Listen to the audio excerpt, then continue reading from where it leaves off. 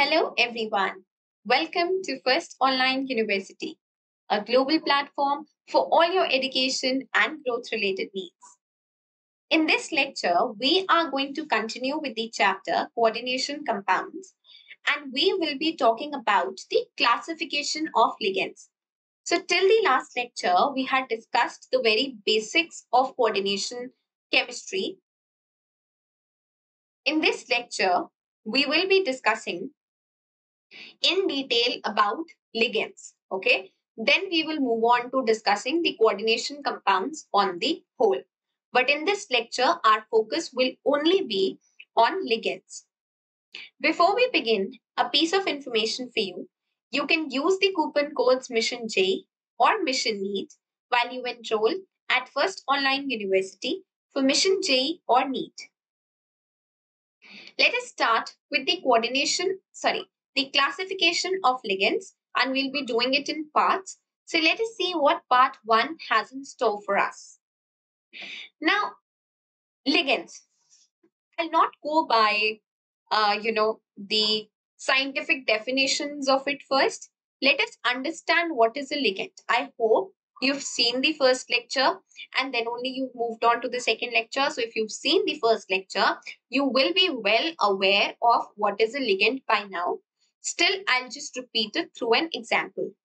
So if we talk about this complex, that is FeCN6Cl3, here the ligand, remember, is always present inside the coordination sphere, that is the square brackets. So within these square brackets, whatever is going to be present apart from the metal ion or metal atom is going to be the ligand. So here my Cn minus is the ligand. Similarly, in case of this nickel carbonyl complex, we have CO, that is carbonyl, which is a neutral ligand. So here Cn minus is the ligand, here CO is the ligand. So a molecule or ion which is coordinated to the metal atom or metal ion in a coordination compound is called a ligand. Simple. So ligands are basically electron pair donors. We have seen that in the last lecture that ligands, they possess a lone pair of electrons which they donate to the metal ions, which are electron deficient species. That is, they act as Lewis acids, and there is a coordinate bond that is formed between the ligand and the metal ion.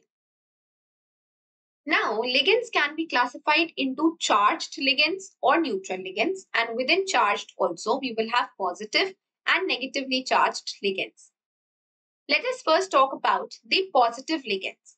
Now, what is meant by positive ligands? All those ligands that will have a positive charge on them are positive ligands. Now, a question might come into your mind that if it is positive, okay, that means it is having lack of electrons. How is it able to donate an electron pair to form a coordinate bond? If this question really comes into your mind, that means you've understood till now. And this question is very common to pop up in your mind. The answer to this question is that the lone pair of electron is not contributing to the presence of any negative charge on the ligand or any species in general. The lone pair is just 2 electrons present in an orbital. That's it. It is not giving a negative charge to that species. And whether that species is neutral or positive or negative, that has nothing to do with the lone pair. That is going to form the coordinate bond. So let us look at some of the examples of positive ligands. I'll be giving you the name of the ligand, the formula, and the name which is given in the complex. So it's not necessary that whatever name in general that particular species has, it will have the same name in the coordination complex also. That is very rare. So let us first talk about hydrazinium ion. It has the formula NH2NH3+. And in the complex, it is known as hydrazinium only.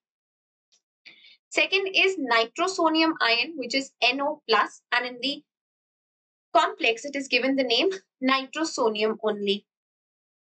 Then there is nitronium, which is NO2+, and in the complex, it is known as nitronium only. Okay, so do remember the formula. That is very, very important, because if a complex coordination compound is given to you and you're asked to name it, if you do not know the name of the ligand, or if you're confused with it because you do not know what NO2 plus is called and you confuse it with NO plus, you'll not be able to tell the IUPAC name of that coordination compound. Next, we talk about negative ligands. Now, let us again look at the name, the formula, and the name that is given in the complex. So, the first that we are going to talk about is cyanide ion, which has the formula Cn minus. See, remember, these two lone pairs shown or not will not make a difference because they are assumed to be having, all of the ligands are assumed to be already having this lone pair, whether we show it or not, because this is what they donate to the metal ion. So, this formula Cn minus is given the name cyano in the complex. Second is halide ion, could be F minus, Cl minus, Br minus, or I minus, called as fluoro, chloro, bromo, and iodine. Then hydride ion, that is H minus, is known as hydrido inside the complex. Then nitro, NO2 minus, is given as nitro only. Then nitrite ion, ONO minus. Remember, there is NO2 plus also, NO2 minus also. Okay. Now, when NO2 is given in the complex inside the coordination sphere, it will not be mentioned whether it is NO plus or NO minus, NO2 plus or NO2 minus. You will have to identify it, and that will come through a lot of practice.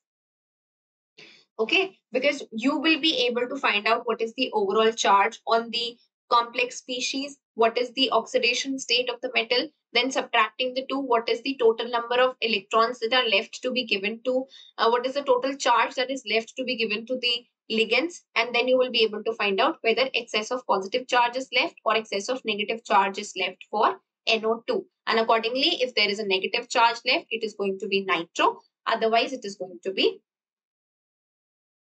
the positively charged NO2 plus. Next is nitrite ion. Now in the nitrite ion, we have ONO minus. And in the compound, it is going to be given the name nitrito. Then we have the nitrate ion. We know silver nitrate. So what is the nitrate ion? NO3 minus. And the name that would be given the complex would be nitrato.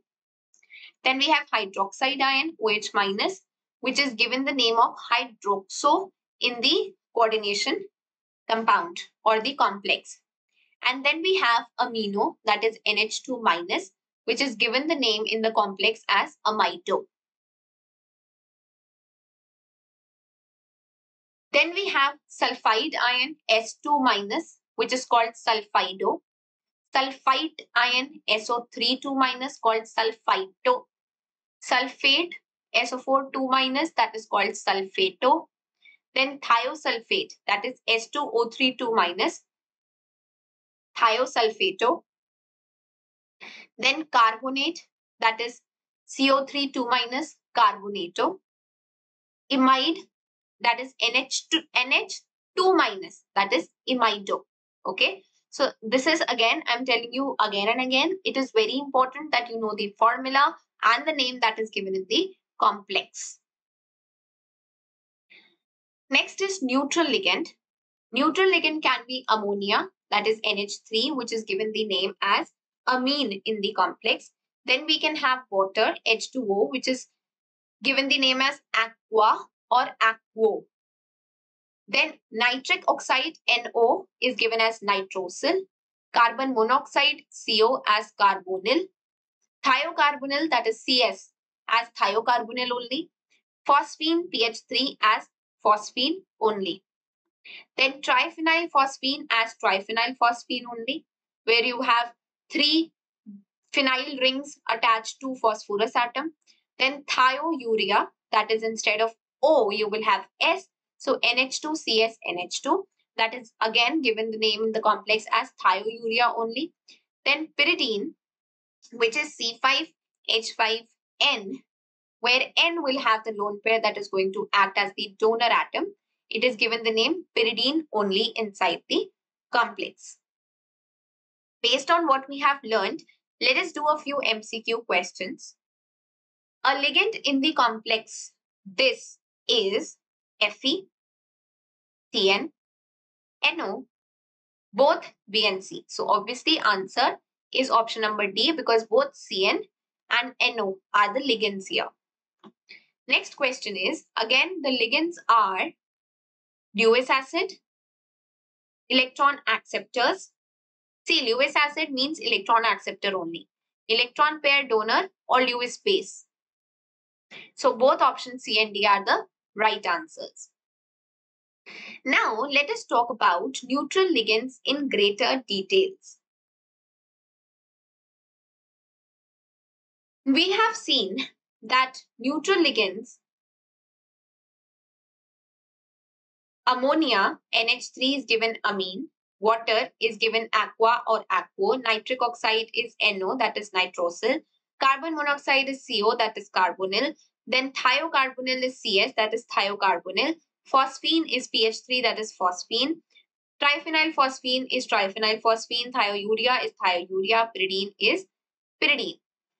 Now, if we have COO, that is minus and minus, COO minus, COO minus.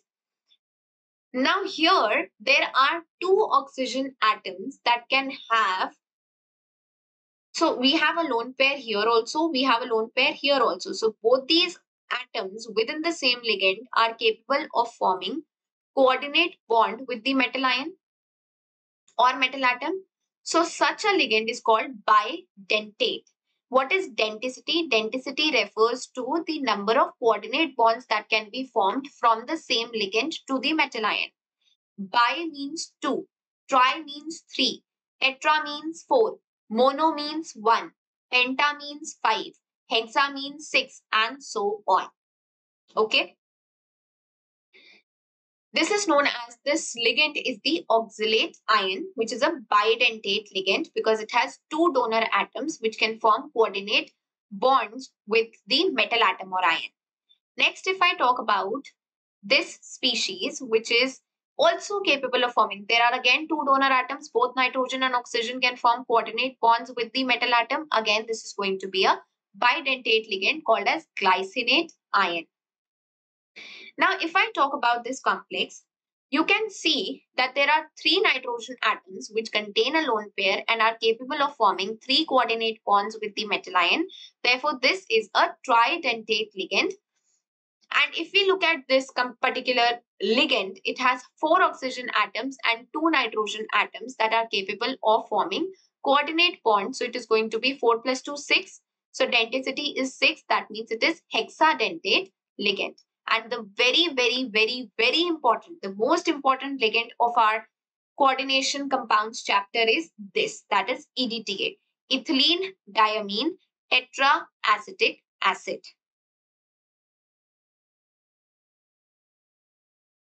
And since from acetic acid, that is CH3COOH, H has been removed from all of them, so it becomes acetate. So ethylene diamine tetraacetate. And the above is the example of diethylene triamine. This is one ethylene molecule. This is another ethylene molecule. So 2 ethylenes means diethylene. Triamine, 1, 2, 3. 3 amino groups, so triamine. So diethylene triamine. Let us solve a few MCQs. Which of the following is a monodentate ligand? Means denticity is equal to 1. Amino acid. Now we know what is the structure of amino acid. Amino acid contains NH2 and COH group. If H is removed, that is CO minus and NH2. So it is going to have 2 donor atoms present in the ligand. So its denticity will be equal to 2. Ammonia molecule? Yes. Water molecule? Or pyridine? So answers are B, C, D. Because ammonia has 1 nitrogen donor atom, water has 1 oxygen donor atom, pyridine has again 1 nitrogen donor atom. So B, C and D are the right answers. Next question is, which of the following is a bidentate ligand? Is or are? More than one options can be correct. Amino acid? Yes, I've just told you in the last slide only. Glycinate ion, we have seen it is a bidentate ligand. Oxalate, we have seen it's a bidentate ligand. Pyridine, we know is a monodentate ligand. So options A, B and C are the right answers here. So for being able to answer these questions, you're supposed to know these structures or at least the formulae. See, even formulae won't work so much as the structures would work. Okay, so you are supposed to know the structures of these ligands to be able to answer such questions. Next, we move on to the classification of ligands part 2. Now we have discussed about ligands being classified into charged and neutral, and that could be positive. Charged could be positive or negative. So ligands are basically also classified on the basis of their denticity, as we have just seen. The negative ligands can be monodentate or polydentate. Monodentate means denticity is equal to 1. Polydentate means denticity greater than 1. Similarly, neutral ligands can also be classified into monodentate and polydentate. So let us first talk about negative ligands, that too monodentate ligands. These are the examples of monodentate ligands. We have already talked about this table in terms of the name, formula, and the name that is given in the complex. So I'll not repeat the entire thing. Let us just look at the formula. So here in Cn minus, nitrogen is the donor atom. Here we can see F minus, Cl minus, Br minus, and I minus. All of them have like one single atoms only. H minus. In NO2 minus, again nitrogen is going to be donor. ONO minus, oxygen is the donor. NO3 minus nitrogen, OH minus oxygen, NH2 minus nitrogen. So each of them will have just one donor atoms available. So denticity is equal to 1. Next, let's move on to polydentate negative ligands. Now here we have talked about oxalate ion. Since there are 2 oxygen donor atoms present within the same ligand, so denticity is 2. If I talk of acetyl acetonate, so this is acetyl acetonate. This is the structure, okay? Structure is important for you to know. Again, it has 2 oxygen donor atoms to form 2 coordinate bonds. Then we have glycinate that we have already seen. Glycine is an amino acid, so obviously NH2 and CO minus. So again, this is also a bidentate ligand. Then if I talk of ethylene diamine triacetate, then triacetate means 1, 2, 3, 4, 5. So denticity is equal to 5. In the complex, it is given the name ethylene diamine triacetato. Here we have 4 plus 2. So denticity is 6. In the complex, it is named as ethylene diamine tetraacetato. Now, based on this, the name of OH minus in complexes is, your options are oxyhydrogen, hydroxide ion, hydride ion, or hydroxo. You should know what the correct answer is because we have already seen it in the table. The correct answer is hydroxo, option number D. Question 2 is ethylene diamine. Remember what the structure is. Ethylene diamine. 1 ethylene group, 2 NH2 NH2 attached to each of the 2 carbon atoms. Is a monodentate. There are 2 nitrogen atoms, so it's going to be a bidentate ligand. So option B is the right answer here. Next, we move on to classification of ligands part 3. Now, we have talked about the monodentate and polydentate negative ligands. Now, we will be talking about monodentate and polydentate neutral ligands. So, let us first talk about monodentate neutral ligands. If we look at this table, again, I'm not going to repeat. For neutral ligands, I have repeated the table twice because these are very, very important ligands. I will just give you an overview of why it is called monodentate or unidentate ligands. So ammonia, 1 nitrogen atom, 1 donor atom, oxygen, again nitrogen, oxygen or carbon depending upon, we'll see. Then again CS, 1 phosphine, P, triphenyl phosphine, P. Here again, now here you can say that there are 2 nitrogen atoms, but these nitrogen atoms are not involved in donation. It can act as monodentate.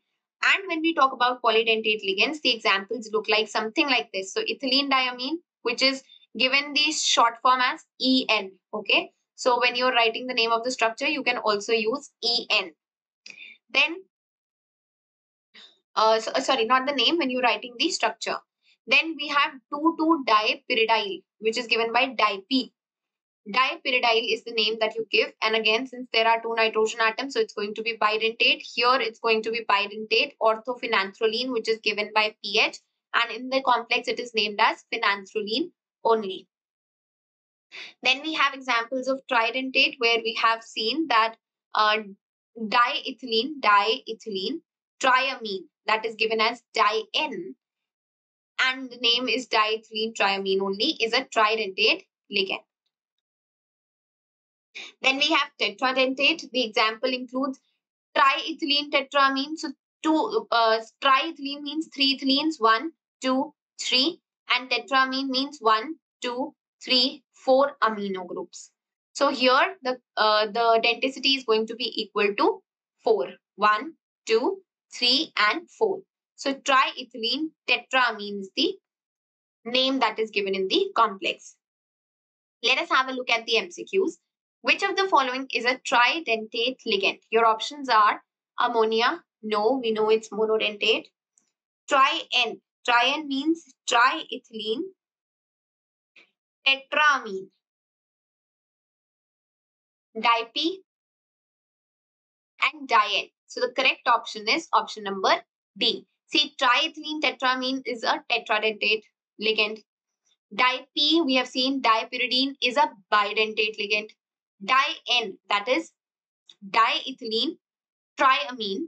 Triamine means 3 nitrogen atoms, so it is going to be a tridentate ligand. Again, I'm telling you, you should be knowing, since we have already introduced all this concept in the table, so I expect you to be knowing the names, their short forms, and their structures by now. Unless and until you do not know these structures, you will not be able to answer such questions.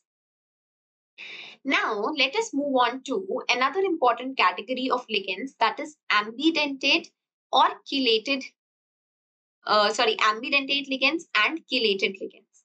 Now, as is clear from the name, ambidentate means it can show more than one type of denticity. For example, if I talk of NO2 minus. Now here, NO2 minus can show coordination from nitrogen towards the metal, and then it will act as a monodentate ligand, which is known as nitrito N. So it is given as the name nitrito N when we are writing down the IUPAC name of a given complex, where N denotes that nitrogen is the donor atom. Or, now see, more than one type of, so ambidentate is basically representing here that there can be more than one type of donor atoms that is present inside the coordination compound. So here, if oxygen acts as the donor atom, then we will write it as nitrito O. That is, oxygen is the donor atom. So a ligand which contains 2 donor atoms, but it's not going to be bidentate, because at a time only one of them is going to form a coordinate bond with the central metal atom or ion. So do not get confused between ambidentate and bidentate ligands, because both of them have 2 donor atoms.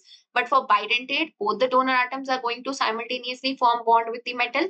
But in case of ambidentate, there is just going to be one donor atom at a time that will coordinate to the metal atom or ion. For example, you can see nitrito N and nitrito O have been shown here. Right? So here we have the example. Similar example could be thiocyanate, that is thiocyanato, where S is the donor, or we have isothiocyanato, where N is going to be the donor atom. CN, where we have cyano, where C is the donor atom, or NC, isocyano, where N is the donor atom. Now, next thing we need to talk about, very, very important towards the end of this lecture, is chelation. Now, when we say chelation, what do you mean, or what do we mean? Chelation basically or simply means forming a very stable ring structure. So when I have to talk about, say, for example, if I talk about this amino acid, we can see that both nitrogen and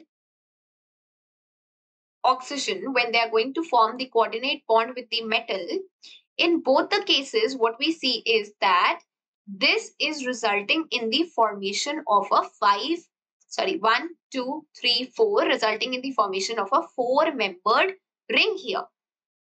That is called a chelate, right?